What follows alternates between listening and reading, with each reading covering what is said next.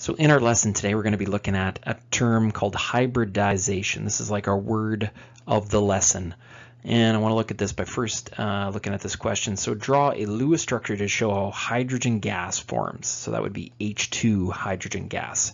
So in grade 9, 10, or 11, we would take one of our hydrogens that's in group 1, so we have a 1 valence electron, put it with the other hydrogen that also has 1 valence electron, and we put them close to each other. We circle the orbit, and of course now that thing represents these electrons.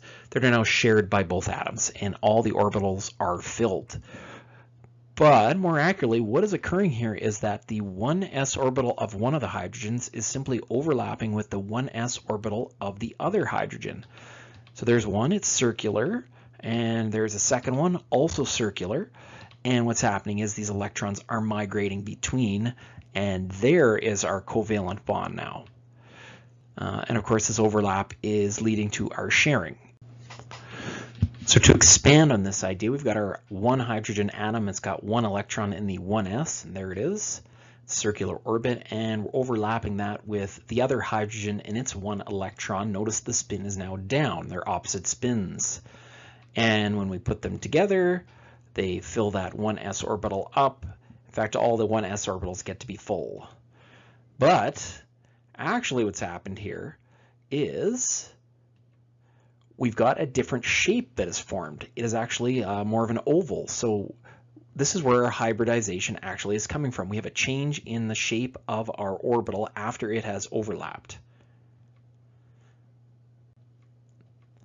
So the two s orbitals have overlapped and have changed shape. The shape change is a result of the positive and negative attraction between the nucleus and the electrons.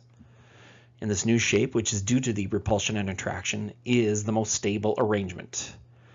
So what does it look like when orbitals overlap that are different shapes and letters? So that last example, they were both s orbitals. What happens when we overlap s and p orbitals? So let's take a look at this by figuring out what happens with hydrochloric acid, or HCl.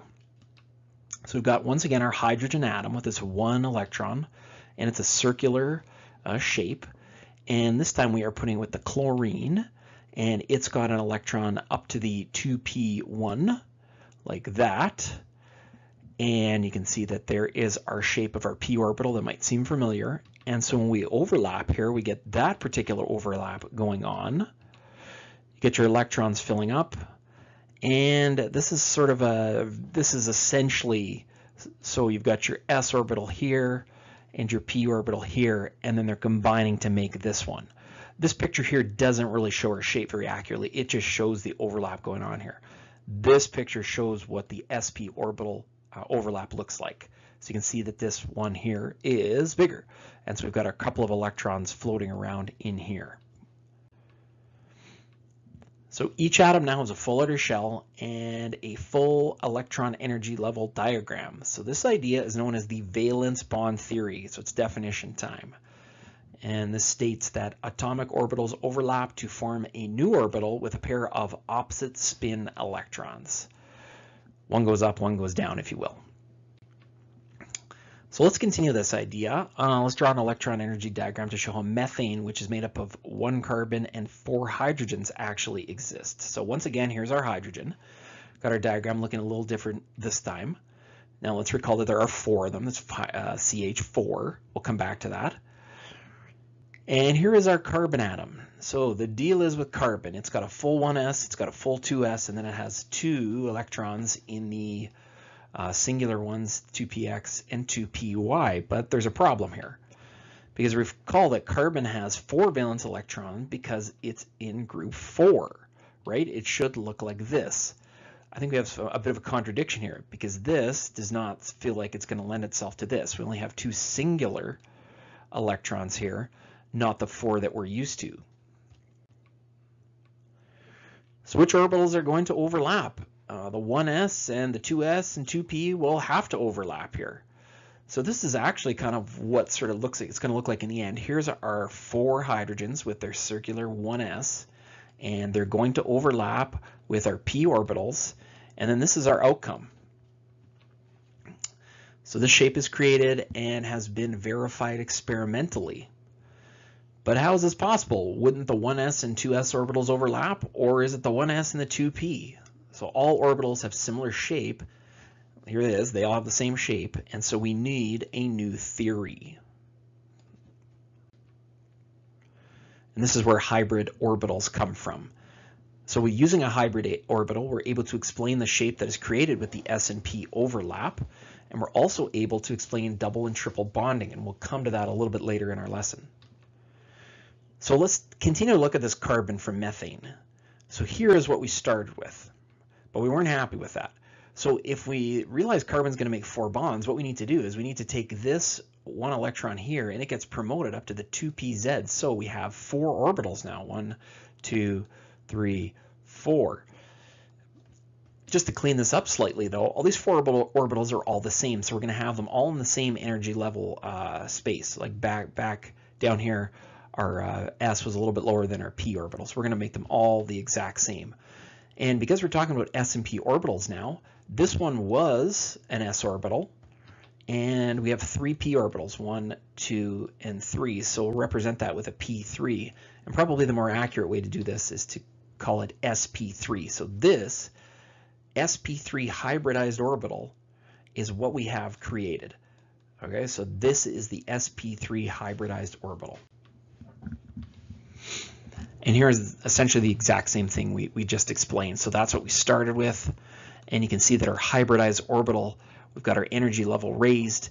And even there's a mention here that hybridized orbitals are wider than non-hybridized orbitals. So they seem to be a little bit bigger. And that's why experimentally, this shape of methane has been measured and verified.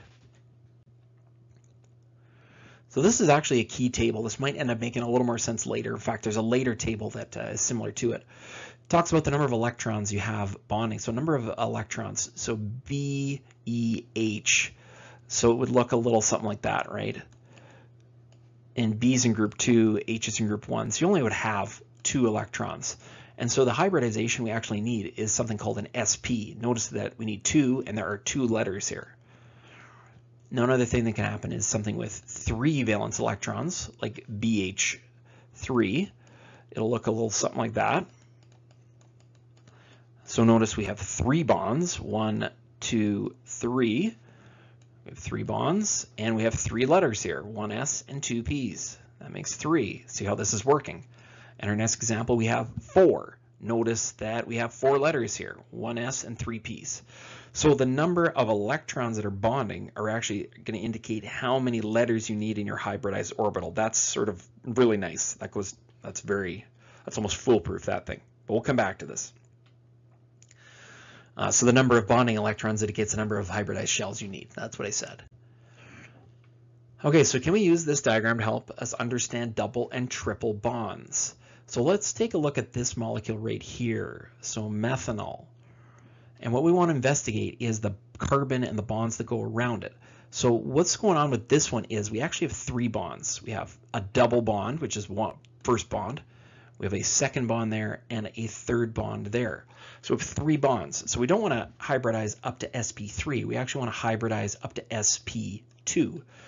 And in our picture here, we've got this representing one of our sp2, that's one of our sp2, that's an sp2, and that's an sp2. So it should look a little something like this.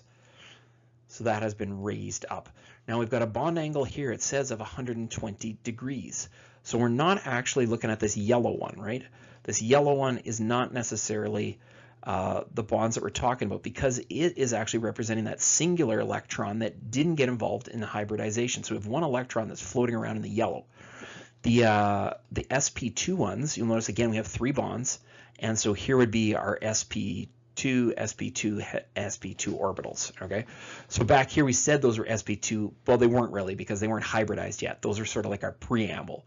This was kind of the before, and then this was our after here. So now that they're hybridized, now we have 3 orbitals, and it says they have a bond angle of 120 degrees. It's probably not hard to envision. You know, if it's 360 degrees around, that means you're going to have, if you're dividing it by 3, you should have something every 120. And that's what the bond angle here is also confirming. Now we do have to take this a further step here. So here is our hydrogens with their circular orbitals, and they are overlapping right here. So we get some electrons there. Here's another hydrogen, more overlap.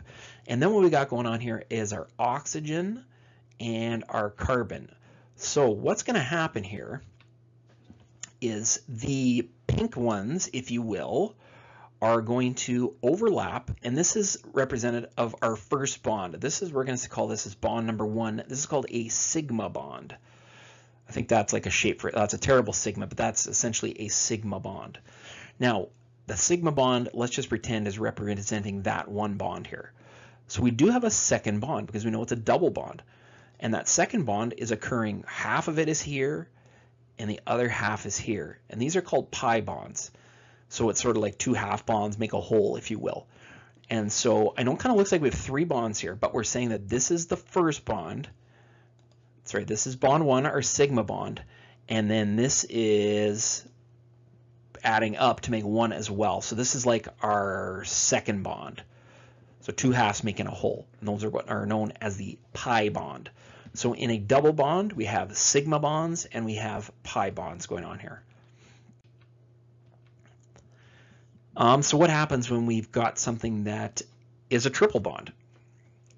So here is an example, cyanide, if you will, HCN.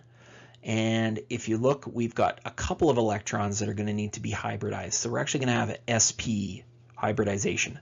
Again, if you think about it, how many letters do we need? Well, look at carbon. It has 1 bond, and then that's the second bond. So it's an S and a P. 2 bonds, 2 letters. That's how we figure that out. Now this is what it's going to look like after all the overlap. So once again with this one, we have a sigma bond right here. So there's a sigma.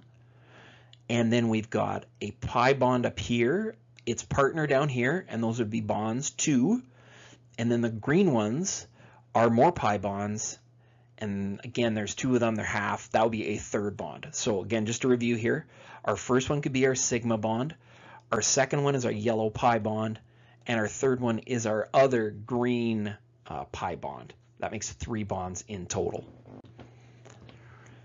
So what's the deal with phosphorus pentachloride? Look at this one, it's crazy. It's got 5 bonds to it. So that's more letters than our S and P can hold. So we actually need 5 hybrid orbitals. So the number of bonds required will indicate how many hybrid orbitals are required. This sort of harkens back to that earlier slide. So if you've got something that has 2 bonds, you need sp2. If it's got 3 bonds, you need sp2. 4 bonds is sp3. Again, it's like saying we have an S and 3 Ps. So there are 4 letters in total. That corresponds with the number 4. We're looking up to the number 5 here. We've got an S, we've got 3 Ps, and we've got a D. We've got 5 letters involved. So if you want to just quickly look at some examples here. So this carbon, what kind of hybridization would it need? Well, it's got 1 bond, 2 bond, 3 bonds. It's going to need sp2 hybridization. That's what it will look like. Here's a triple bond. So again, maybe just looking at this carbon here, it's got 1 bond and 2 bonds. It's going to need sp hybridization to make it work properly. So linear shape. And here's the one from the previous slide. It has 1, 2, 3, 4, 5. So we need 5 letters. We need sp3d hybridization. 5 orbitals, 5 letters, 5 bonds.